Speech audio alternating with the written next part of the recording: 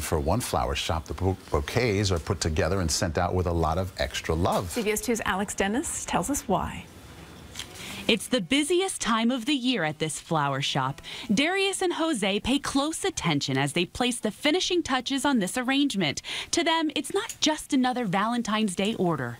They're made with love, for your love, by very capable hands. At Vaseful Flower Shop in Edison, New Jersey, people with disabilities receive job training while earning a paycheck for their hard work, all thanks to a grant from the Kessler Foundation, a charity dedicated to improving the lives of people with physical and mental disabilities. We try to concentrate on what people can do rather than what they can't do. And they can do a lot. And then I just make sure they're even all around. When it comes time to arrange the flowers, Audrey in particular has great attention to detail. Even water temperature matters to her. It's cold. Too cold? Yes, okay. Warm. I'll do a little more.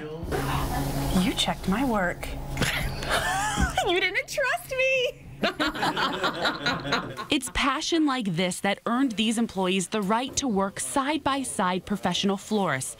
For Darius, it didn't come easy. I don't even know a thing about flowers. But it's fair to say the job and his new friends grew on him. But now you look like you're an expert.